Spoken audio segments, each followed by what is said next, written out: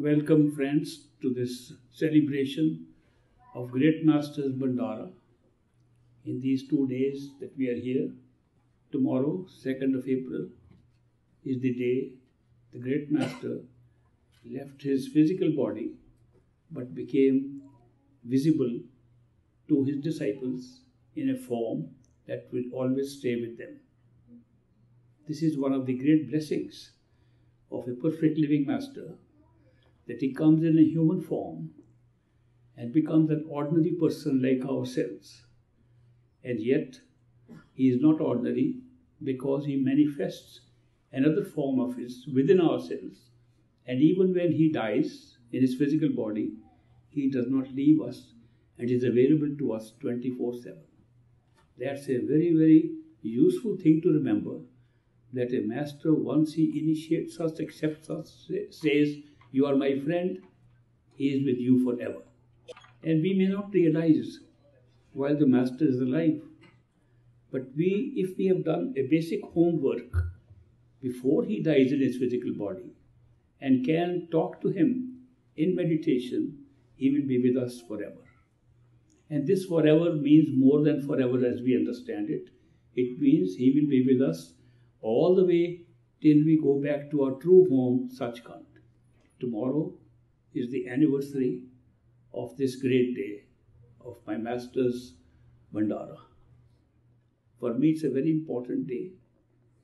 And I have seen that it is very important for everybody else who joins me in the Bhandara. It's very important because I see him personally blessing everybody who's present there. So 2nd April has become a very important day in my life. And ever since he passed away in 1948, I have not missed this day to see him blessing people in a way which I can see, many others can see, but many others cannot see because they never saw him in his physical form. But the blessings he is giving, I can see is being given to everybody who is present. So that is why I say it's a very great day for human beings, for humanity as a whole, to be present and get that kind of a blessing, because once you get that blessing, your going back to your true home is guaranteed. Nothing more is needed. Just being present on this day and my being witness to his giving blessings to those who are present is a guarantee they go back to their true home. In time, they will find their own perfect living master in a human form. In time, they will meditate. In time, they'll make progress. In time, they'll go back home. And that time is also very limited, because if we believe in the cycle of birth and rebirth, and if we believe in transmigration of our soul in different forms, we have been here for a very long time. And we could be here for a very long time too. Long time could be millions of earth years, and could be millions of cycles of our earth time. So that is why, to be able to escape from here, an area of experience which is not our true home, and go back to where we really belong, where we don't have this problem of duality, problem of pairs of opposites, that you cannot have happiness unless you have unhappiness, that you cannot have light unless you have darkness, that you cannot have pleasure unless you have pain. This kind of world, which entirely believes in duality and pairs of opposites, is not where our true home is. Our true home does not have these pairs of opposites. And the bliss that we have there is a continuous source of intense joy and bliss, intense awareness of everything. And that's something that you cannot imitate here at all, nor can you really describe it. But it is good to know that if we have made a trip to these experiences in a physical world, or in other experiences in so-called astral and causal worlds, where we can have an existence without physical body, where we can have existence with sensory perceptions and a mind and a soul alone, where we can have existence with the mind alone, those are also states in which we have been going through and we can go through again. In the meditational techniques that we follow, it's just a method of discovering who we are. It's a method of discovering whether we have other forms of ourselves or only the physical form that we look at. These methods are very simple. They are all based on one simple principle, which all the mystics, all the saints, all the enlightened people, all over the world have been telling us. And the simple principle is go within. If you go within yourself, you find it. If we have to find our own self, which better place is it to find except your own self? If you are looking for the self, it has to be within yourself. It cannot be outside. So that is why the discovery of the self is the most important part of our spiritual growth and spiritual realization. The discovery of the self will reveal something very interesting, which we cannot see right here. It will reveal that the self is the conscious power, the creative conscious power that creates all experiences, including all experiences of created worlds. That the created worlds that we see outside at different levels are also being created from the power of our own consciousness. And this cannot be seen when we take an external reality to be more real than ourselves. When we take an external world to be more real than ourselves, we get caught up in this external world and we believe that's the only reality. We begin to believe we are a very small speck in a large universe that has been pre-existing for billions of years, and we have just come for a little while, and in a short while we'll go away. We'll die and go away. We don't go anywhere. We are never gone anywhere. We cannot go anywhere. The self is immortal. The self cannot die. The self will always create an experience to be alive. The self will always be consciousness, being conscious of something. It's an eternal thing. It is not that we are physically going to be forever. It's just a simple physical body that we are wearing. Bodies that we wear physically are really no more than my wearing a jacket.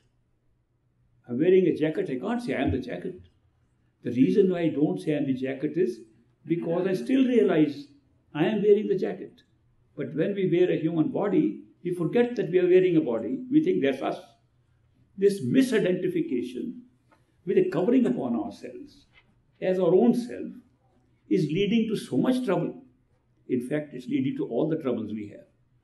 If you look at all your lives, look at all the problems we have, look at all the suffering we have, it's only because of misidentification that we are the physical body. That we are the physical body that has sense perceptions. That we are a physical body that has a mind that can think. That the mind is a function of the physical body in a brain. The sense perceptions are sense organs fitted into us. Since we misidentify that this is ourself, we have all the problems of the world. Now, shift your attention slightly. Shift your attention to the fact that the physical body is not yourself. Is a covering upon yourself. And that you have a self within this body, overlapping this body, which has all the sense perceptions that the physical body has. The power to see, the power to hear, the power to touch, smell, taste. These we ascribe to the physical body, but if they were only in the physical body, you could never have it in a dream or in an imagination. Because in a dream, you don't have the physical body. It's a dream body. In imagination, you don't have a physical body. You imagine things.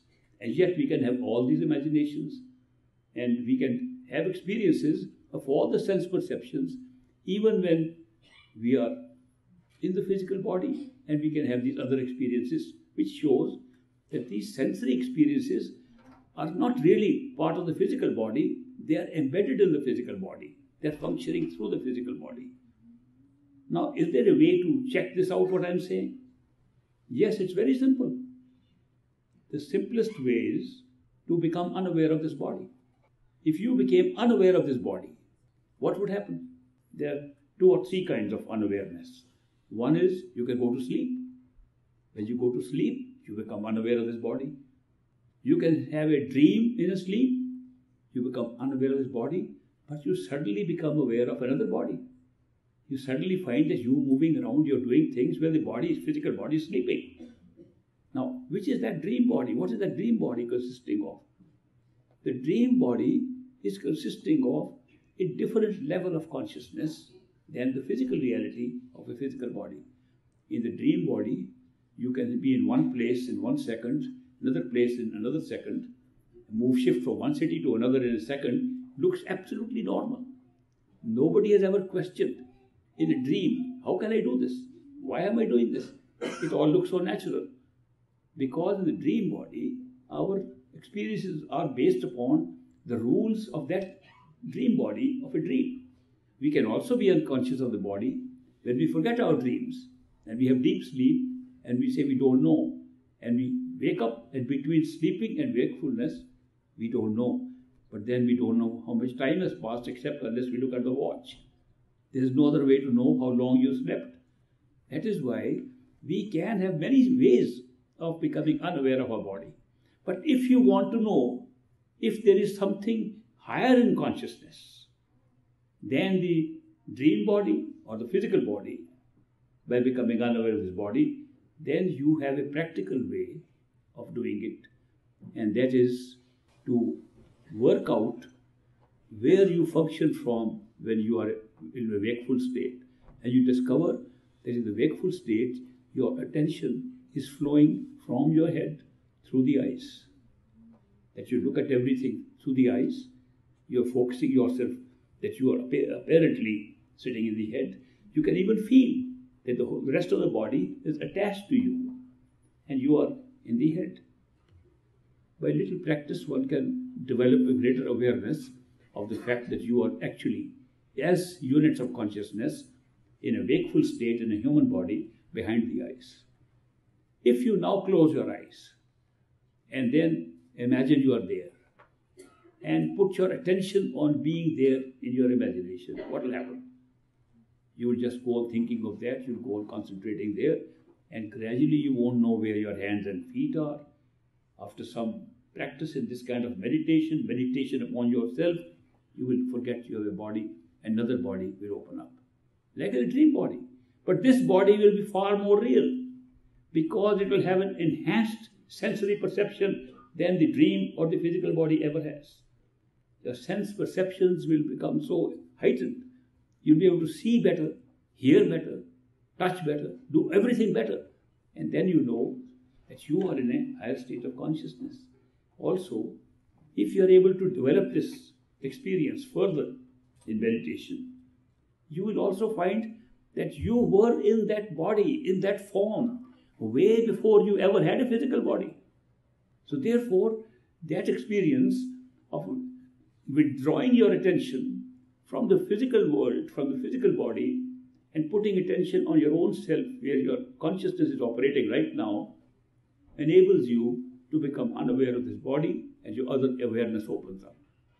That's precisely what is meant by going within. Going within means putting your attention within your own self. So long as we have a physical body, within means within our physical body. Once we are in that other form, we find that the other form can fly, it has capabilities this physical body doesn't have.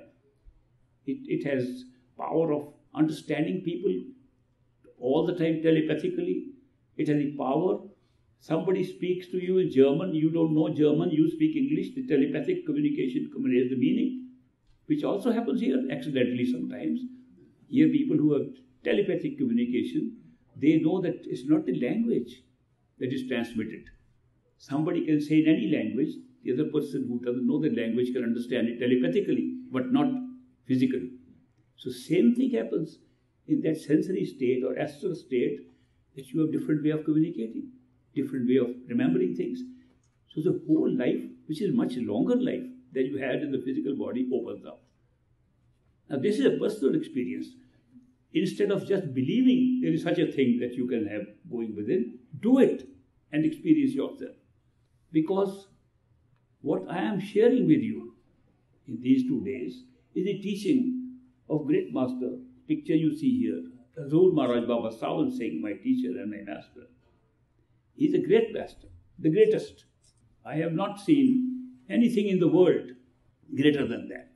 So that is why you will notice that the great master teaching says by withdrawing your attention within yourself, you can do it. And he says, don't believe anybody, not even your master, if you haven't experienced yourself. I like that part of his teaching. No scope for blind faith at all. Do not believe if you haven't experienced. But do not say, I don't believe somebody else's experience if you haven't had it. It does not mean that if you haven't had an experience, you denounce everybody else. They may have had the experience. So you believe up to the point where you have your experience. Any experience you have personally, believe because it's your experience. And don't believe it's real. Believe it's an experience. Because it is only an experience. It's not reality.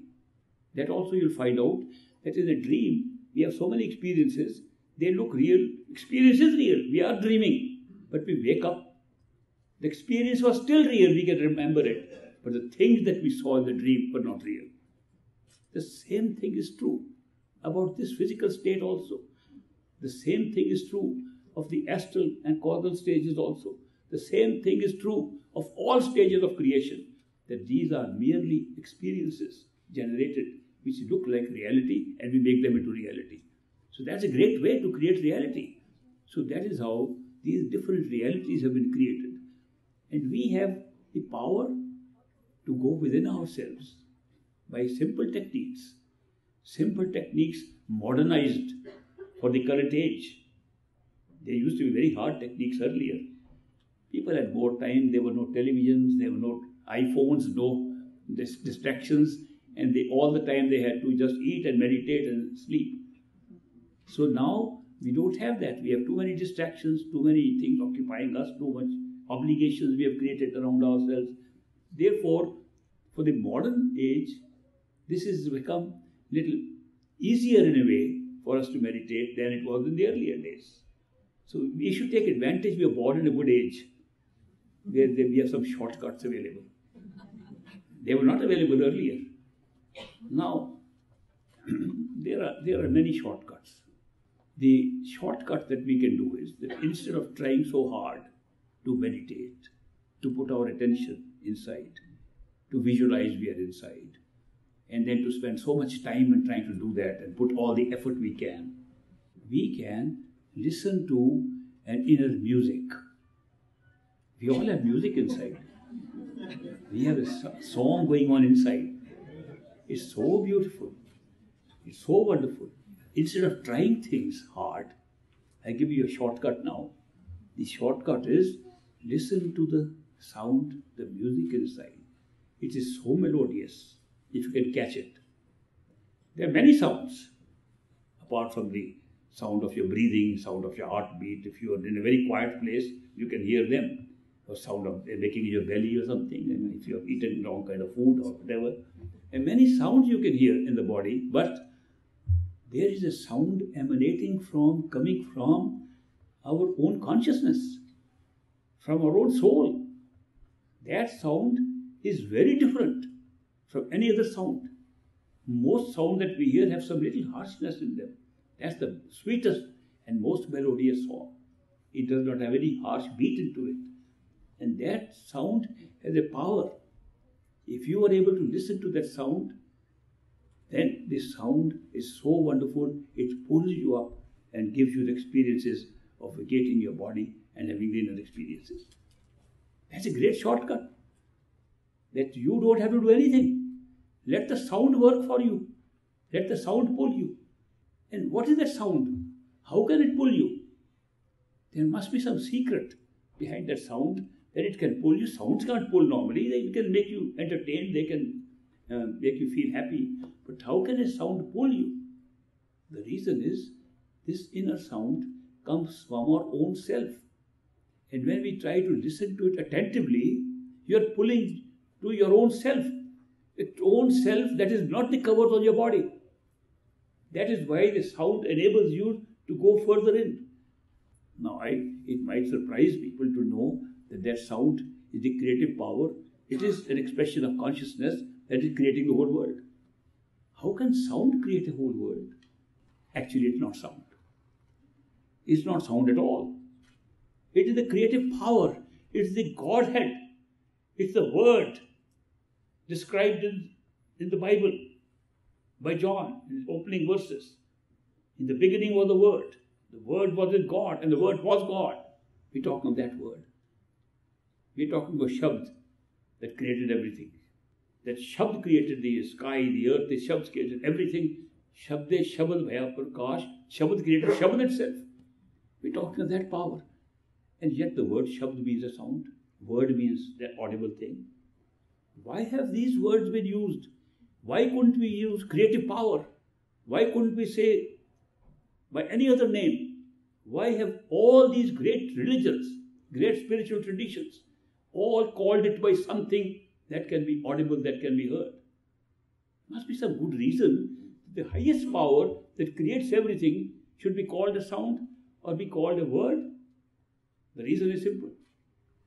That creative power is making ourselves, is making everything, including the creator.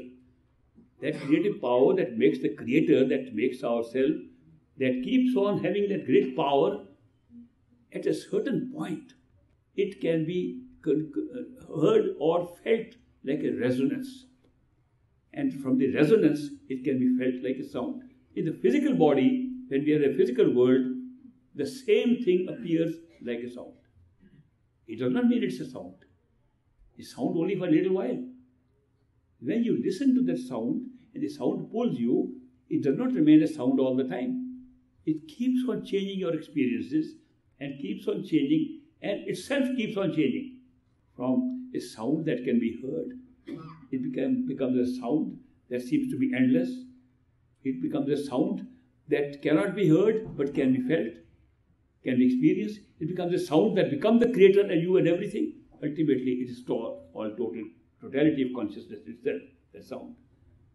The very fact that we can hear it as an audible thing in a physical body is what makes us call it a sound. So don't mistake it that just a noise like a sound can take you anywhere. If sounds could take us, we could hear all the music of the world and not go anywhere. This internal sound is merely an expression of our own self, which does not need anything else to be aware of to know who you are. Otherwise, if we want to know we are conscious, we have to see what we are conscious of. And that is why we understand consciousness from what we are conscious of, and we look at things from there. But the sound itself is coming from its own immanence, from its own source. It's part of the source. And that is why I call it a shortcut, that if you can catch the sound, therefore, according to my understanding, my practice, my following of the teachings of this great master, the secret is the sound. That is why this particular method of uniting yourself with the merger yourself with the totality is called Surt Shabd Yoga. In India, we call it Surt Shabd Yoga. Surt means attention, Shabd means the sound, Yoga means union with your totality. So it's simply putting attention on the sound to get the realization. Now, people can say, where can we hear the sound? They try to hear the sound. They can't hear the sound. Why can't we hear a sound if it is already in us, in all of us? There is no exception. You would not be alive if the sound was not there. Sound is life. Sound is what makes you alive. So, how come the very thing that's making us alive, we can't hear? Simply because the thing that hears, the part of us that hears, is called attention. Our attention is not on the sound. Attention is all scattered in an experience outside. Our attention is completely scattered outside. First, it is scattered in the body. We don't stay where we are supposed to be. It's scattered. We are aware of the whole body constantly. We are continuously considering this body to be ourself, and therefore the attention makes the body alive. Then from the body, we become conscious of everything that comes in contact with the body, including the whole physical world. So the attention is so scattered, it's so spread out all over, that how can we hear the sound? It's the same attention that has to hear the sound. Therefore, we have, by our own lifestyle, by our own way of living, prevented ourselves from hearing something that is in all of us. So what is the way? To pull the attention from things where it is spread out. That is why we use meditation as a technique. Meditation is not an end in itself. You can't say, I've been meditating, therefore I've realized soul. People have been meditating all their lives and got nothing out of it. People have been meditating and thinking of the whole world. If you meditate by closing your eyes, chanting words, but your mind is running all over the rest of the world, that is not going to help you at all. Meditation is when you can withdraw your attention from where it is scattered and bring it back to behind the eyes where you are in the physical world. It's as simple as that. Therefore, when we practice good meditation, high quality meditation, we do not just spend time in closing our eyes and chanting. We close our eyes in order not to obstruct our own vision by looking outside. We close our ears, we don't obstruct ourselves from hearing outside things. We try to sit within that little chamber, small chamber, on top of our head. In the physical world, this body, physical body, is the best thing that ever happened. Because only in this body you can have this experience. There are two good reasons for that. One, when you are in a physical body, you have the entire equipment to have all experiences that you like, including experience of the true, all the hells and heavens, all the experience of all higher levels of awareness, and ultimately a true home can all be experienced in a human body. A great thing. They say it's a temple of a living God. They say not temple of a God who we don't see and we worship outside. This is a temple of a living God, because God alive is making you alive. That's why when you go into this temple, the temple that is your own human body, you find a living God. You don't find God in pictures or in statues or in images. You find a living true God. The true God of whom you are a part and who has made all creation possible. This is one great advantage of having a human body. The second big advantage, which is also necessary, is that in this human body, we have a strange experience called free will. We have the experience of making choices. We have the experience that there are options available to us and we make a choice. We don't believe that the Creator set up everything and He knows what's going on. We believe, no, Creator did His job, He created us, now He left it to us to make choices and do what we like. And yet, when we define the Creator, when we define God, we say He's omnipresent, omnipotent, present everywhere, all-powerful, omniscient, all-knowing. Does God know what we are going to decide? Supposing I have a question tomorrow, should I go to the right or the left? And I say, I can decide, right or left. Does God know it or not? If He doesn't, He is not God by this definition. And if He knows in advance what I am going to decide, left or right. And supposing He knows that I will say left, right, ultimately I'll go left. God knows. And I think to myself, should I go left, right, okay, left.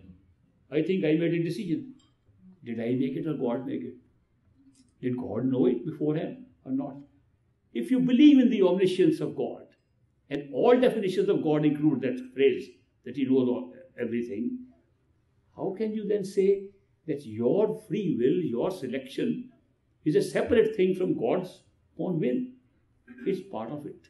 But what has happened is that God's will is hidden from us, and therefore we feel we have the free will. It's a great gift to us. It's a great gift that God should hide and make us feel that we have the free will. What is the advantage? We can become seekers. We can seek God. Supposing you don't have this, you won't seek God. Seeking God is the highest act of free will. to be able to seek the truth inside you or outside, anywhere, is a seeking. That's a gift of God available to us in a human body. There are life forms around us.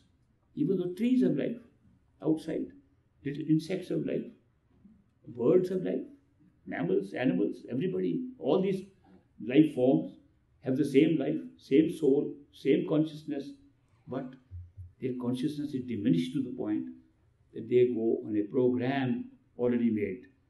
They go by instincts, instinctive reactions built into their DNA molecule. We also go by that. We also have all instinctive reactions built into our DNA molecule, and that's how we live.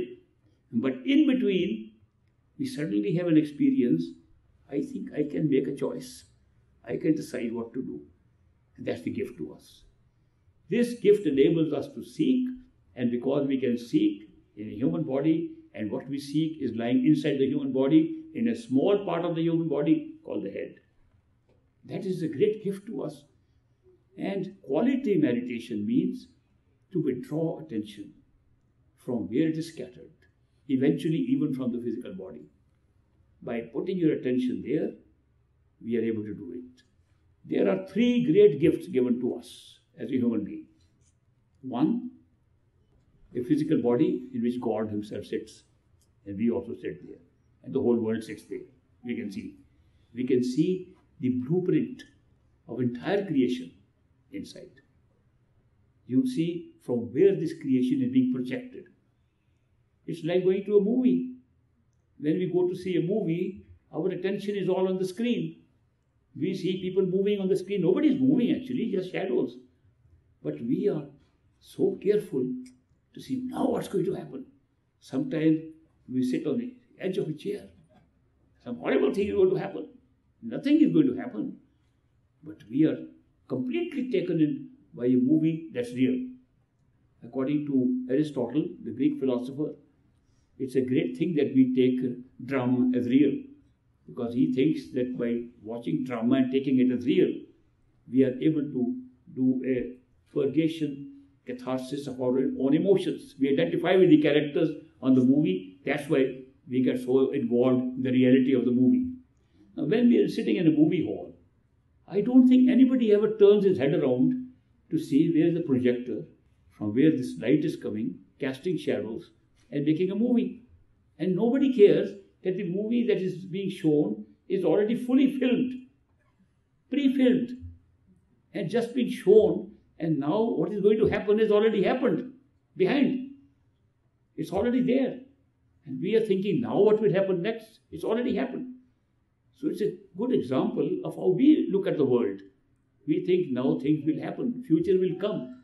It's already there. Where? Behind the eyes. Inside, just like the projectors behind us. If there was no film in the projector and no light behind that film, we'd never see anything. It's the same thing here. If there was no consciousness, the light of consciousness in us, and if there was no mind to create all this film in front of us, pre-filmed, if there's no mind to project on a screen of sensory perceptions and the physical world, you'd never see this world. So actually, where is the whole thing is being projected from is within us. How can we check it out? Go within. Answer always to these questions is go within and find out, check out. It's not you to go somewhere else. You are carrying the very equipment of discovery of every true thing, every truth, including God himself, including the Creator, right inside you. Therefore, you don't have to go anywhere. You go within. Now, when you go within, then you discover that these were gifts given to us to have this experience of going within also. Also pre-written, also pre-filmed. But it looks like we are seeking now and we are finding now. It's a great adventure to go within.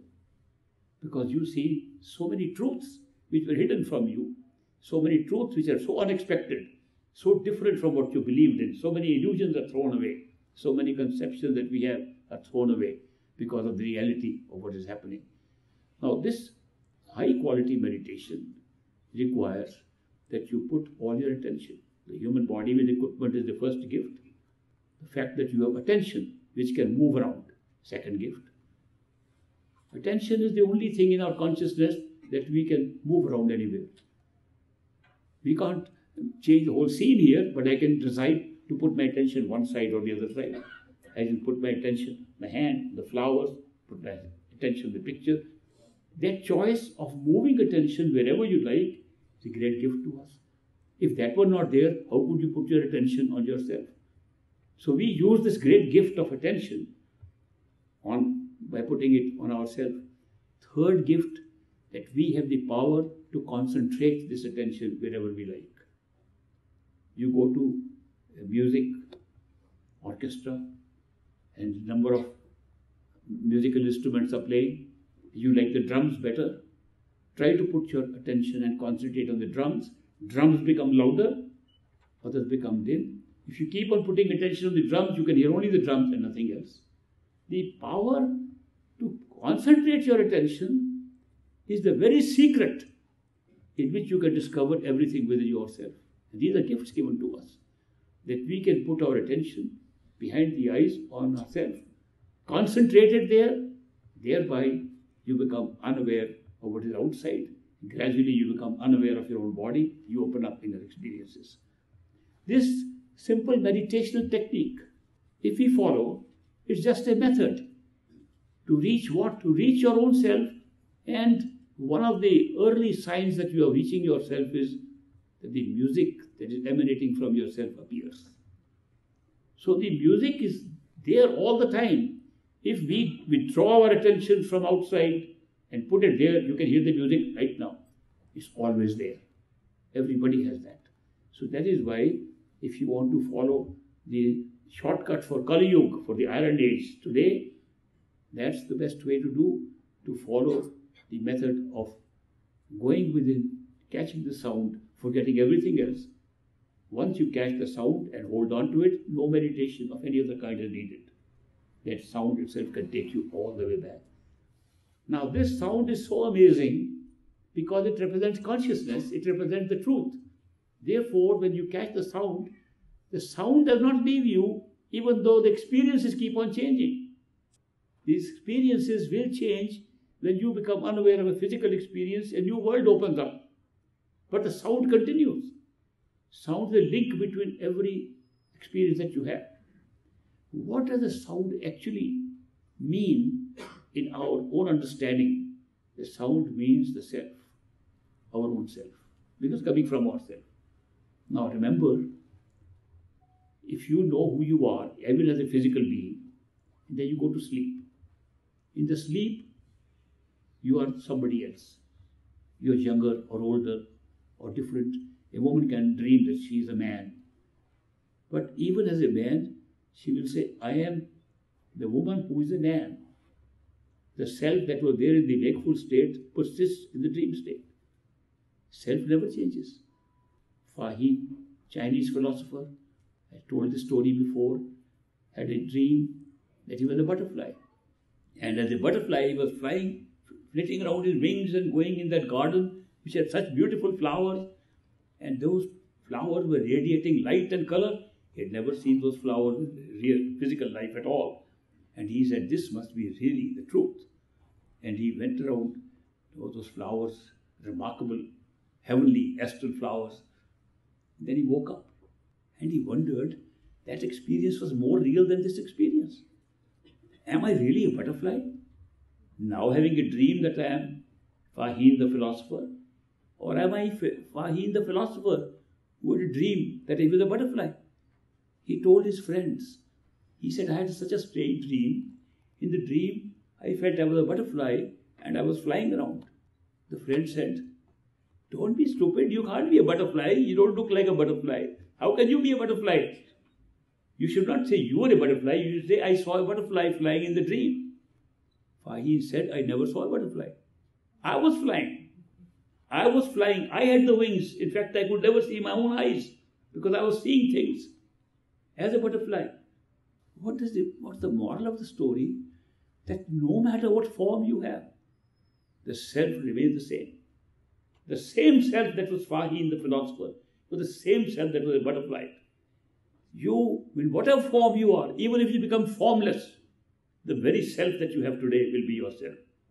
When you go to a dream state, no matter what form you have in a dream, it's the same self that wakes up and says, I had a dream and I saw this. Not that you saw somebody else, you're yourself. That is why there's one thing in this entire creation, this entire universe, in all the experiences that never changes. The self. The self will never change. And that is why if we define reality as that which never changes, the only reality is the self. It never changes. Experiences all change. This world we are living in, everything changes. We grow old, things change, nations change, planets change. There great things happen, everything gets destroyed and again reborn. Nothing is permanent, but the self is permanent. Self remains the same. That is why it's good to know that self-realization is the highest achievement of reality.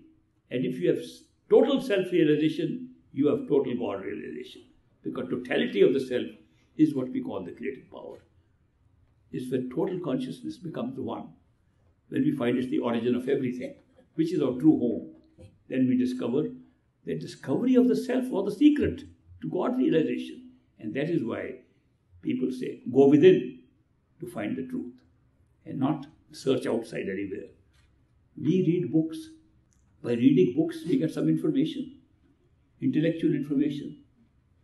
Sometimes we think that by reading certain books, we are getting salvation. We call them scriptures. We call them sacred books. And we think by going on reading sacred books, we are getting something. I've seen a lot of people, very learned. The only thing that they achieved in great measure was a great enhancement of their ego. I have read so much. I have read more than you have read. I know all this. What is the realization they got? The I in the physical body has become so strong. Not I the self, but I that wants to show off to others in the created universe, which is the ego. Ego is a great distraction to meditation. The reason why ego is a great distraction is it separates you from everything. It separates human beings from each other. I and you. If there's no I, there's no you. Imagine that.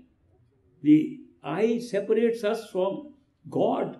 I separates us from nature. I separates us from people. I separates us from everything. It's the most separating thing that we have called the ego or I.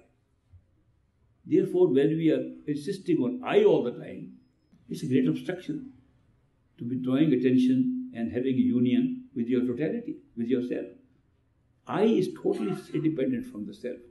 It's the face of our mind. It's the face of a thinking machine. Our human mind is a wonderful computer-like thinking machine. Probably the best computer is our own mind. And therefore, it functions like a computer. It's a processing, input, output, everything is just like a computer. Memory is exactly like a computer. It holds the memories like that, processes them the same way. So this mind of ours is a very good, useful computer for us. Why was it given to the soul in this physical body and all other bodies that we have? All bodies have the mind.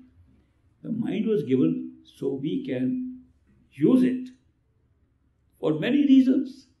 Use it for understanding. Use it for communicating. Use it for language.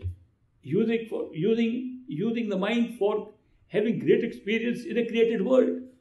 Very good gift. We are supposed to use our mind. We are supposed to think what we want to think. But what has happened?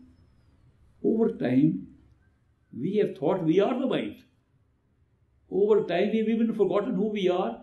And because we have been thinking so much, we have been thinking into believing that the thinking itself is our own self. That because we can think, that is I thinking, the self thinking. That's not true. The self empowers the mind. Self is consciousness, life. Life makes the mind alive. Life makes this sensory system alive. Life makes this physical body alive. Life makes everything alive. So therefore the life makes mind alive. Consciousness makes all these alive.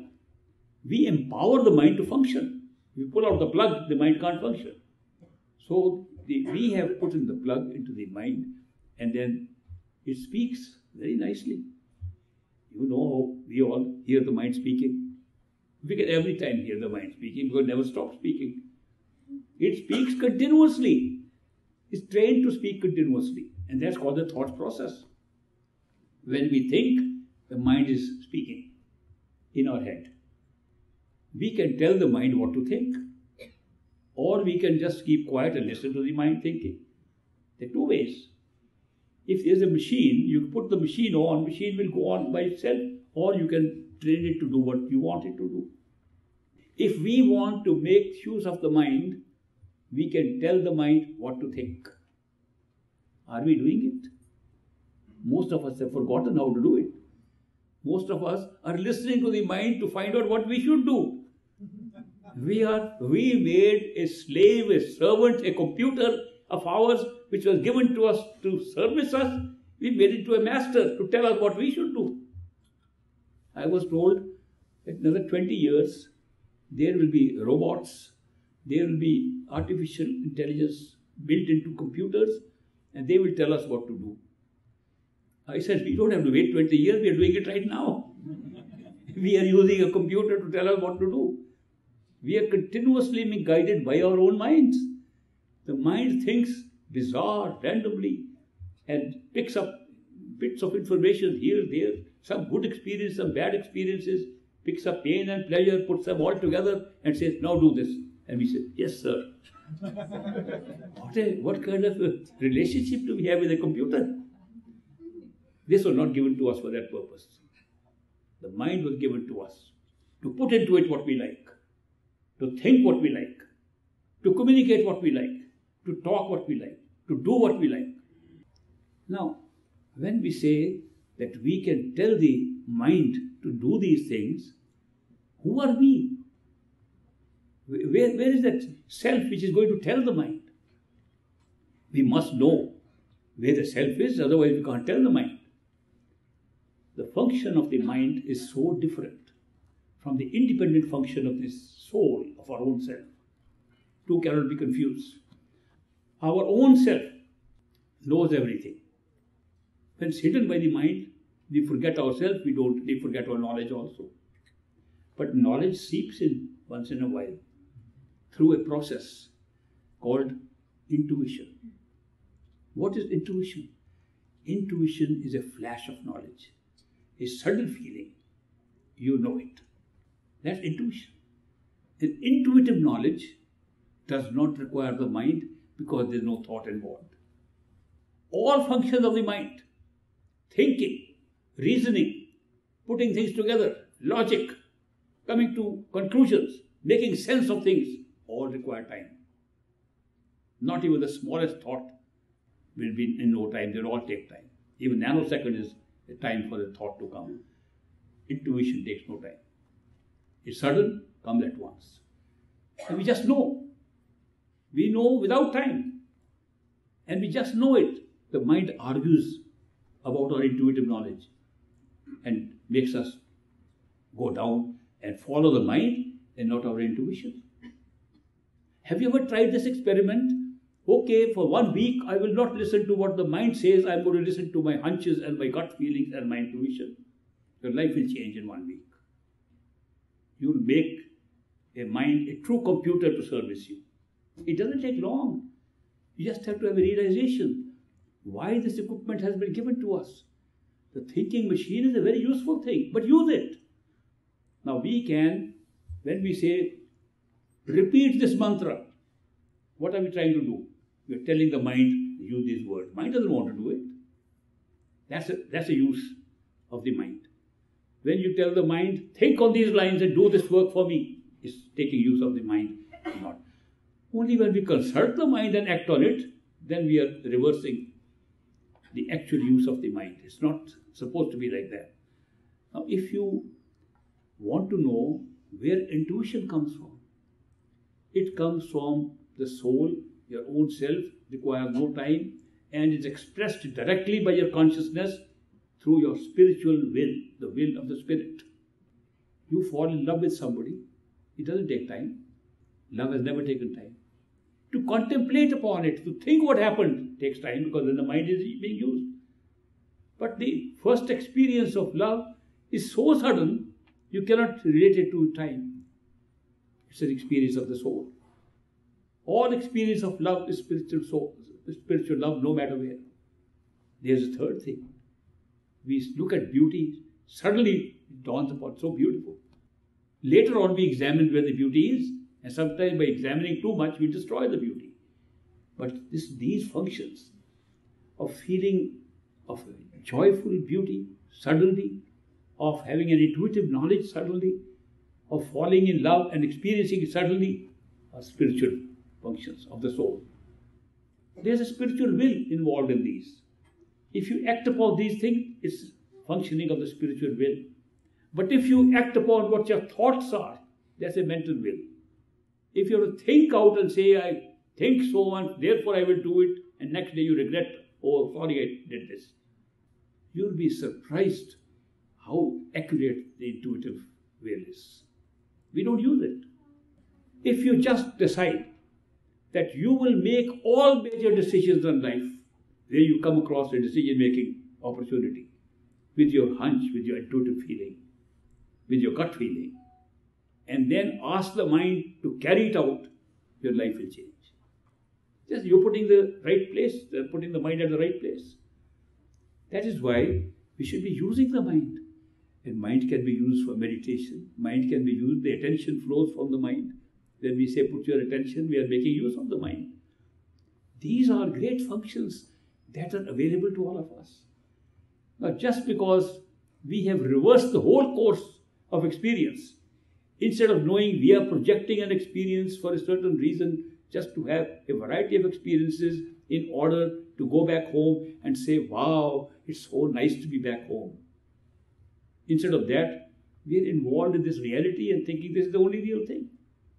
We did not come here at all to stay here. We came for a visit. Our souls did not come to inhabit this universe. They came for a visit to have an experience. And they're supposed to go back home. We got so caught up. It's like going to a carnival, going to an amusement park, enjoying there and then settle down there. Oh, it's so nice here, I don't want to go home. No, that's supposed to be a day visit and go back home. We are supposed to be in this world exactly for that. To go have variety, strange, high and low experiences. Bungee jumping experiences. Roller coaster experiences in life. Then go home where we don't have these experiences. But these experiences are in such stark contrast to our life at home. We appreciate it far more after these experiences. There's a story told by some old saints, Kabir and others in books like Anurag Sagar, where they made a story of creation. And they say that there is a great place called our true home, Sachkhand. We are all souls from there. We all came from there. And we were part of Satpurush, the only God, only creator. And we are just part of him. Now we became souls, became many out of one. And then some of us said, let's have some adventure. Others were happy, because it's a very blissful state to be there. So some of us said, okay. And that huge population, where 10% said, let's go. They're giving you rough numbers. 10% said, okay, let's go and have some adventure into new experiences. And we left. First, we had the experience of individuation. We are a separate soul. We're separate from the Creator. We were not. It's a created experience. Then we said, okay, now we want to expand experience into something called time-space. We picked on the mind.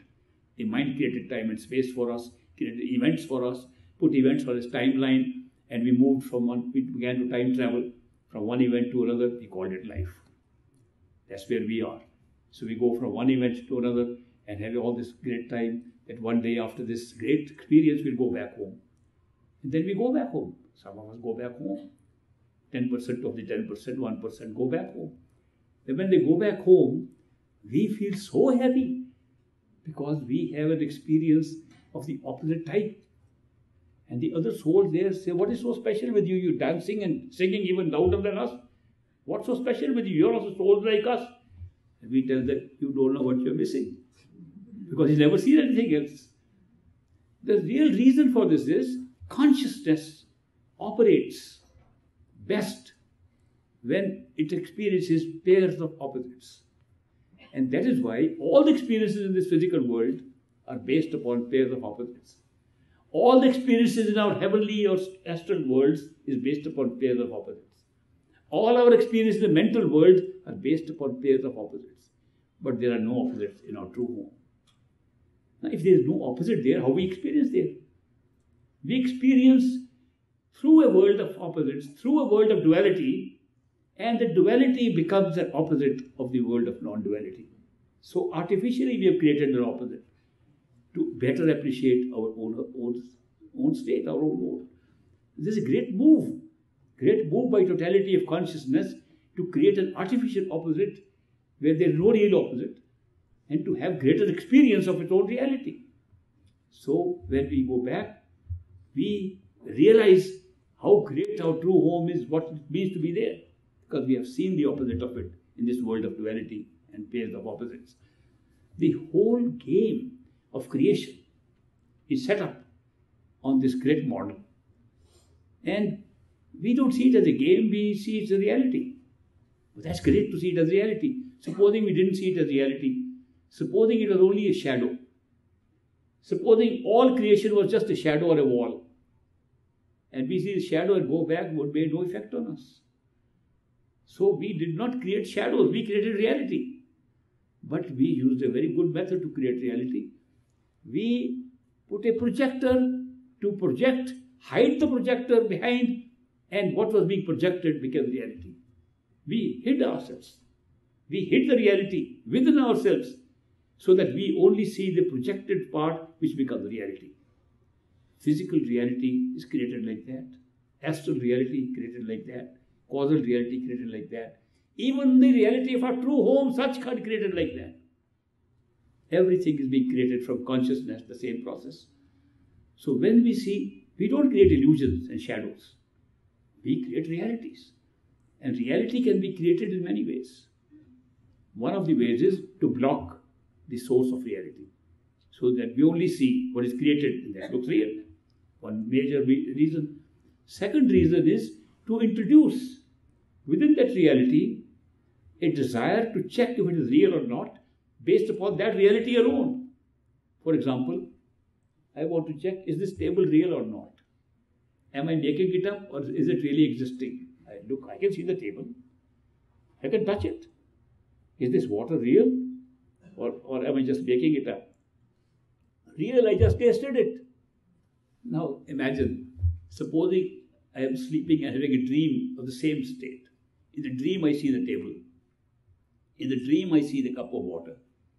In the dream I say, is this real or not real? And I pick up the glass and sip and it's real. I put down, then I wake up, nothing was real. What happened to that reality? Because I had blocked the awareness of a wakeful state, I made the dream state into a reality. The experience of the dream was real. The things of the dream were not real. People have described in our Indian scriptures that this world is Maya. Mithya. Maya means illusion. That's a translation. There is not a correct translation, I'll explain. Maya, they say it's Maya, it's illusion.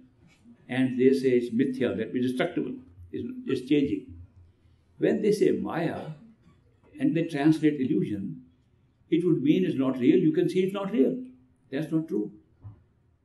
The experience of Maya is real, 100% real.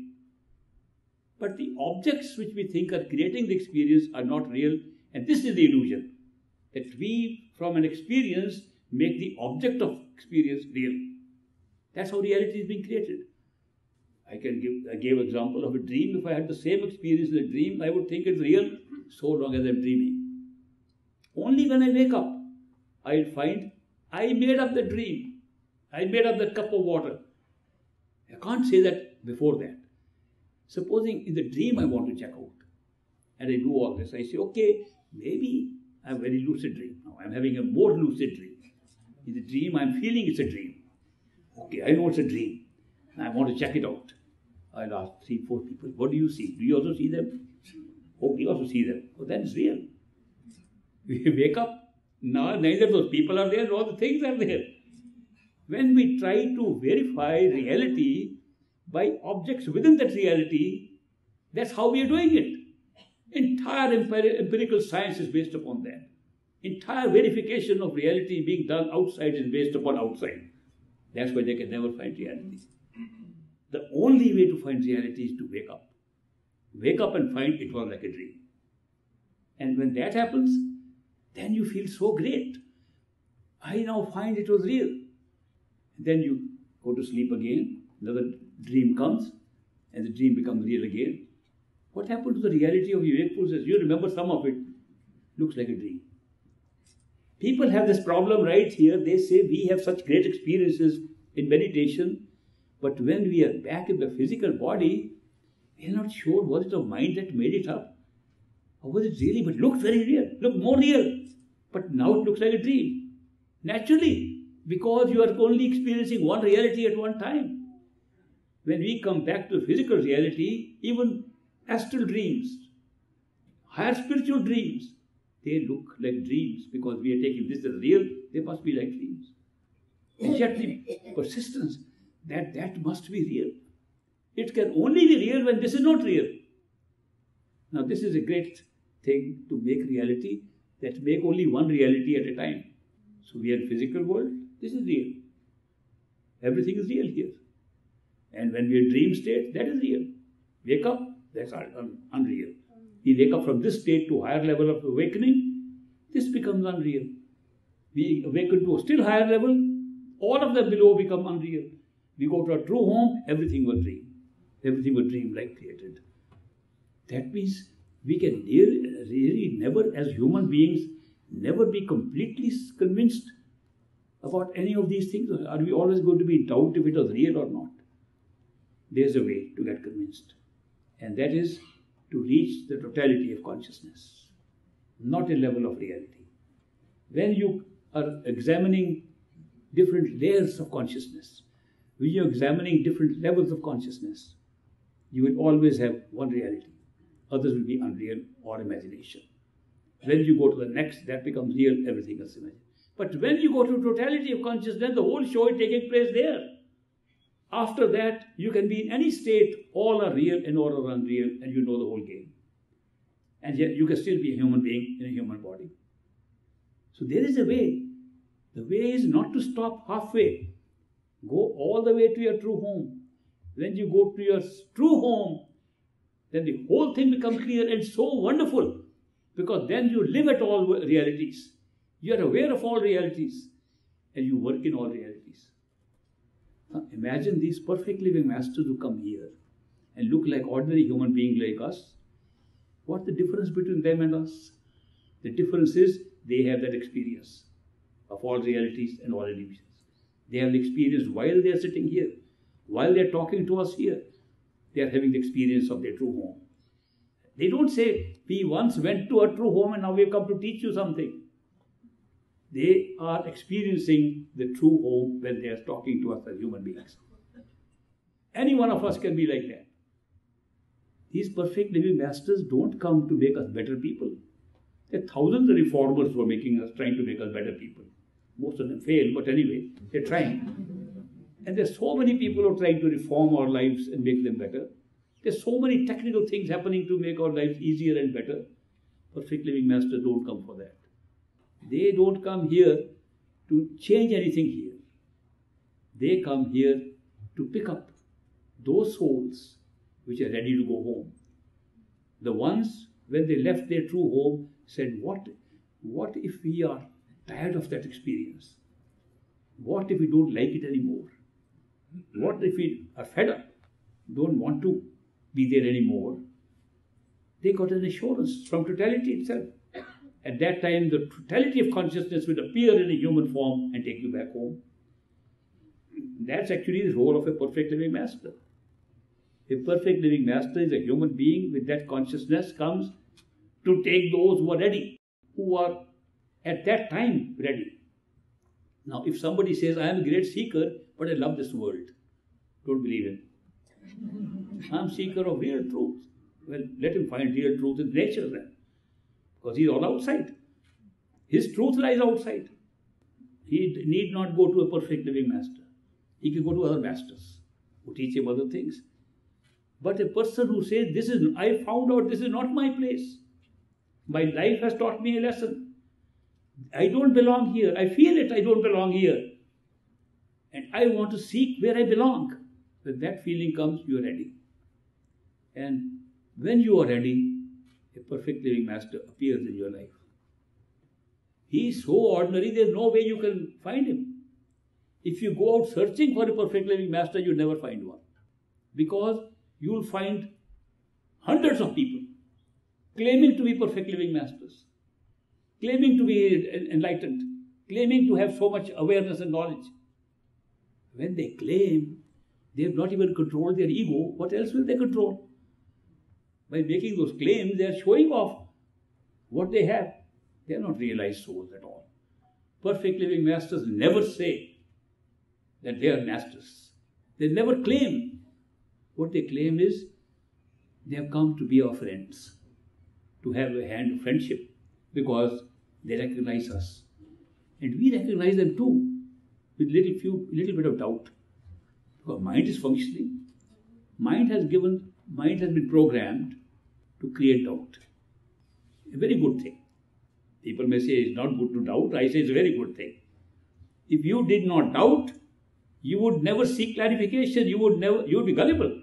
Anybody says anything, you will believe it. Doubt and skepticism is very good on the spiritual path. Unless you have doubt and skepticism, you will never probe further into the truth. You just accept whatever it says and you will be a victim of blind faith. But this path is not a blind faith. Therefore, skepticism is good. That you should question. Question. Let the mind be active in questioning and have reasonable satisfaction. Okay, I'm willing to give it a try. What happens meanwhile? While the mind is doing this, questioning and skepticism, these perfect living masters doing something else, which we don't notice originally. They are showering some love upon us, which sometimes creeps in, sometimes doesn't. Slowly it creeps in more. Slowly it soaks us. And slowly we forget the mind even, that love is so overpowering. Because love is not coming from the mind. Neither of the master nor ours. Therefore, it's the unconditional love of a master that really pulls us and subdues the mind. And answers all questions that the mind was asking. Questions become irrelevant. We feel we don't have any questions left. What makes us do that?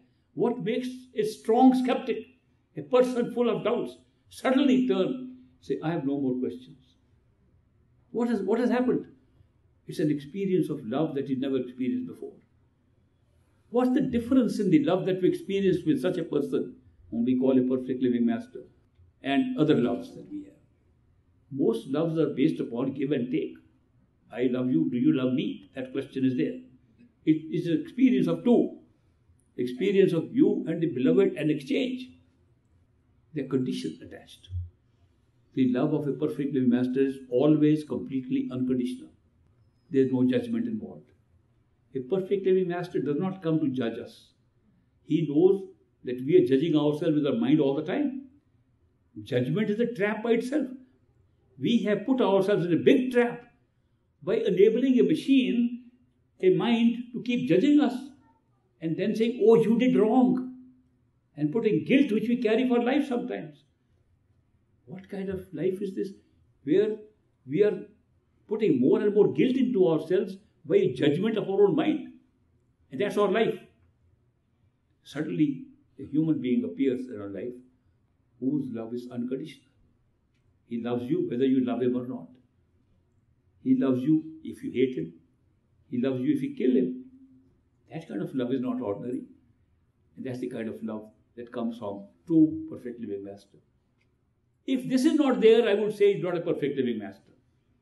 I think the most essential qualification of a perfect living master with that awareness is his love should be completely non-judgmental and unconditional. But the effect upon us of unconditional love is so strong that the mind's doubts, no matter how many there were, no matter how much skepticism you have, that love overpowers and makes the mind sit aside.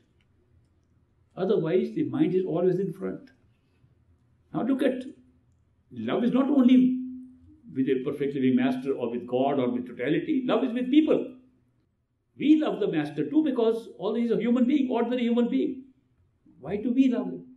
Because we are responding to his love. We always respond. And very often the love that we are expressing is called devotion. That is why love and devotion go together. And we are, in a way, responding when we say we are loving. We are devoting. And devotion starts developing in us, automatically responds to love. When we love a human being, ordinary human being, is true love. If the mind were kept aside. But when the mind comes in, we destroy true love. Same thing with joy and beauty. We feel joy, mind starts interfering, explaining things, and we lose it. You look at beautiful picture. I love this picture of great master here. I see the picture. Oh, I remember my master. I remember everything I remember just by looking at a picture. Now supposing I were to cut this picture into small pieces, take 1 square inch of this very picture, and put them on this table. The whole picture is on the table. I'll pick up one by one by. I can see those pieces thousands of times. I'll never see this picture. That's how we see love in this world. We break it into pieces. Because our consciousness, operating as consciousness, as intuitive force, sees the whole picture. The mind divides it into pieces, analyzes it. The function of our spiritual self is synthesis, putting things together. The function of mind is analysis, breaking apart to see what it is, to understand it. We are breaking our totality of awareness of this physical world even, or our creation, by dividing into moments, here and there, now and then. This cutting into pieces. This scissors of time and space cut our life into pieces, and we can't see the beauty of it. If you can see the whole picture together, which you can, if you keep the mind aside, love will shine out. Beauty will shine out. Even in the creation. Creation is beautiful too. We don't see it like that. Because we analyze too much. We break it too much. Now, therefore, whereas it is necessary to use the skepticism of the mind in order to be not gullible and go into blind faith, it is also necessary to see where the mind's limitation is. The mind can, by the way, teach us its own limits also. That mind can see everything, think about everything so long as it is in time and space. Supposing I tell you there is a timeless, spaceless stage, which is so beautiful, nobody can understand it. Because we are trying to understand. All understanding is mental. So to say I can describe a place that has no space and no time makes no sense to the mind. It makes sense to the soul. Soul can still say there can be such a place. The mind cannot see it nor examine it. These are totally different functions. The mind performs only in time and space, and the spiritual self does not require that. So we can convert our life into a spiritual life just by following our spiritual will, living through intuitive will, gut feeling, and making the mind service that decision of ours. If we make our decisions intuitively and live with a mind that works them out, not making decisions for us. Mind is a very bad decision maker. Our gut feeling is a much better decision maker. And there's a reason for that. The mind makes its decision based upon data available to it in memory. Whatever it can know at that time in memory is what is the decision based on. It can't know everything. Therefore, it has limited data. Next day, more data comes in, our decision was wrong. We change it. It's got a limitation. But the gut feeling does not come from any limited memory. It comes from our totality of experience. There's a big difference in the two. And that's why the intuitive feeling is a much stronger force, but we have subdued it because of our mind. So when we want to reassert ourselves and lead a spiritual life, then we should put the mind in its own proper place. Use it fully. It's a very good tool. Use it fully, but don't get used by it. Don't let the mind make your decisions. You make your decisions and make the mind work them out. This very process can be used in meditation to go within, because we have to use the mind. You have to use the mind to persuade the mind to walk in. Unless you have a spiritual will to make the mind go inside, it won't go in. I have heard people say when we meditate, our mind thinks of everything. If you have lost our keys, the mind will try to find them at that time. If you have forgotten something, mind tries to remember at that time. And if it cannot, it goes to sleep. There is no easy way to cure sleeplessness than by meditating. You don't need any pills for that. This is all tricks of the mind, just to keep us busy with these things and not discover our true self. Because if we discover our true self, we leave the mind behind. Mind is not built into our true home, into our soul. It's just an accessory added on during the process of creation. It's just an added accessory. Therefore, we leave it behind when we go above that. This is what I have shared with you as the teachings of this great master, whose Bhandara we celebrate. Tomorrow is a great day. Their blessings will be immense, and I will be witness to those. I am very, very happy that you all come to join me. If you are not here, I would still be having Bhandara. Somebody told me, if nobody comes, will there still be a Bhandara? I said, yes. 2 people will be there, I and my master. The Bhandara is complete. When I and my master are there, Bhandara is complete. When you join us, it becomes better. More company, more people to share this great joy and this great opportunity to know that these teachings of this great master have an opening for us. And by getting this awareness, this knowledge that this opening is available to us, we can work on it and get our own dreams fulfilled. If we have dreams of going to our true home, if we have dreams of getting God realization, if we have dreams of knowing what the self is, if we have those dreams can be fulfilled by the teachings that I've just shared with you. So I'll be very happy and have a break now. I'll be very happy to see you again in the afternoon, in a couple of hours.